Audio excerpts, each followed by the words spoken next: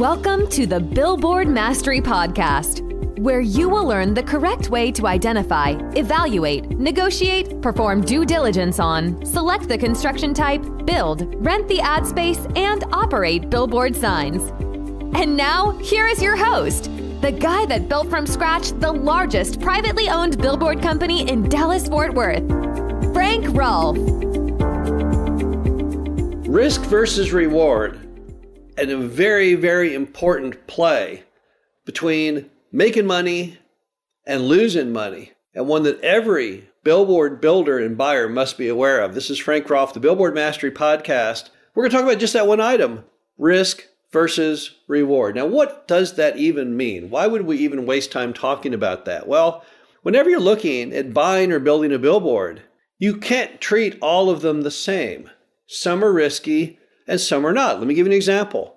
Let's assume you went out, you're outside of town, on the state highway, you found a farmer, he's got a piece of land, you cut a deal. You're going to rent that land from the farmer for 30 years on the initial term of the lease, and you're going to pay him just a percentage of whatever rent you bring in.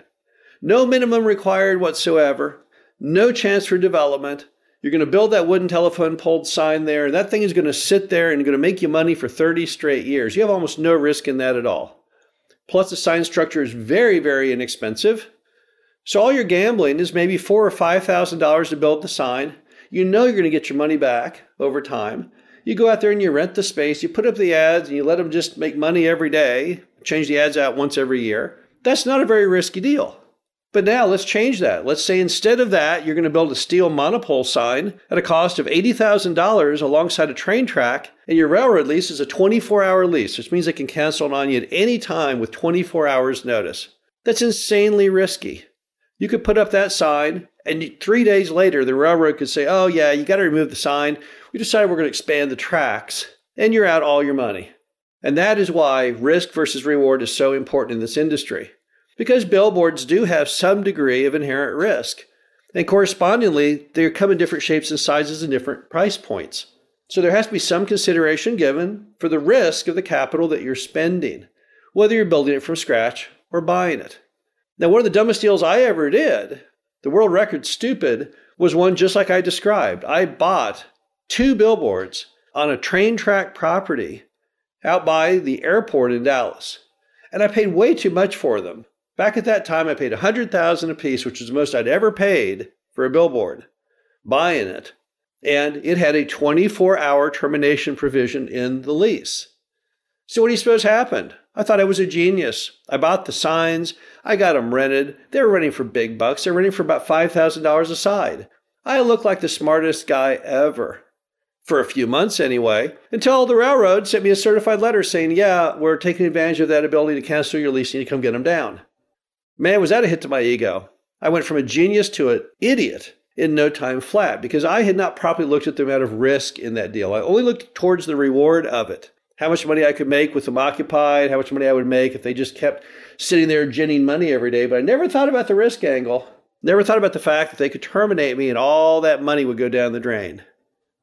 So that's why when you're looking at buying or building a sign, you've got to look at both dynamics, the risk and the reward. And there's a guy named Sam Zell. He's not in the billboard business, but he is the largest owner of real estate in American history.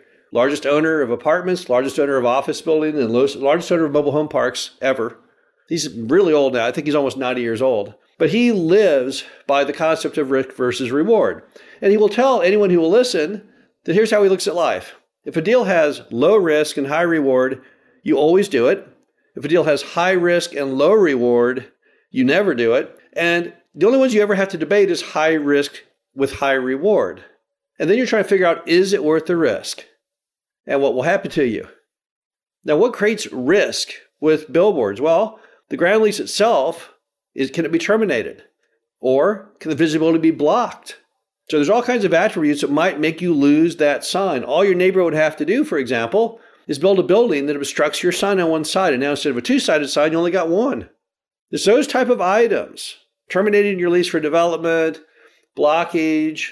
It could even be change in direction of the highway, although it's very rare. But I've seen in Dallas alone, Interstate 30 went from being a 2-way highway to a 1-way highway. Then they built the other 1-way side years later, across, significantly far away from it.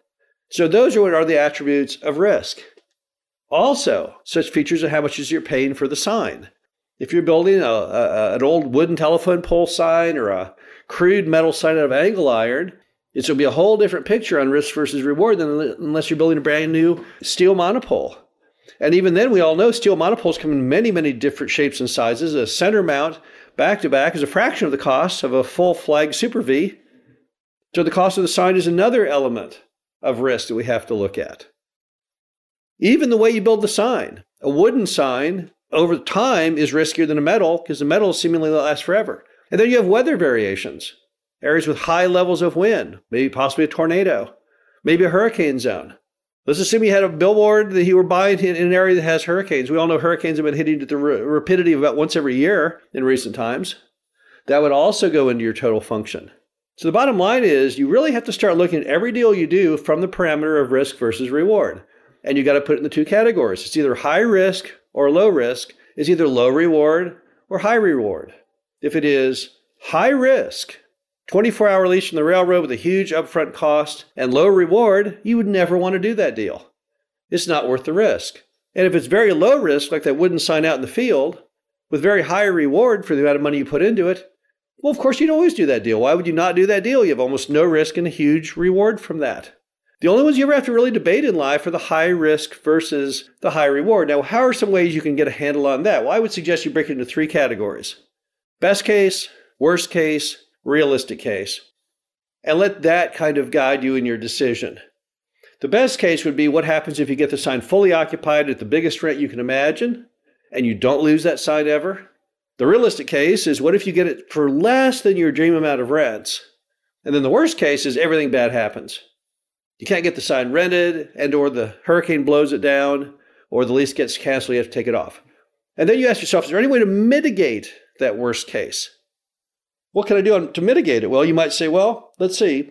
If they terminate my lease and I have to take it down, well, I can take the metal sign and I can move it, but I'll have to leave the part in the ground that's cemented in, and I'll have to cost it with the crane to bring it and take it down and put it back up. So that's going to cost me, let's say, $20,000. And if I paid $70,000 to build it, but I can reclaim it all except $20,000 of replacing it, I'll be in the next one for $90,000, but I can still save the day. That's the way you have to analyze it. You have to look, okay, how can I mitigate this risk? And once you've done your best case, realistic case, worst case scenario, that'll tell you the story. I would not want to do one where my worst case is financial ruin. So I would never want to build or buy a monopole sign with a short lease where I can't survive. What happens if they call my bluff and terminate it? So don't do anything on the worst case that can wipe you out. And of course, the best case, it takes care of itself. The key question is, are you happy with the realistic case? If you can survive the worst and are happy with the realistic and ecstatic with the best, then you should go forward. The bottom line to it all is that every single billboard deal you ever look at, whether building it or buying it, can be broken into these bite-sized components, and that'll help guide you to whether you should do that deal or not. This is Frank Roth, the Billboard Mastery Podcast. Hope you enjoyed this. Talk to you again soon. Thank you for listening to the Billboard Mastery Podcast. Be sure to visit us at www.billboardmastery.com, where you can find past episodes of this show, plus an array of information to help you successfully build, buy, and operate billboard signs.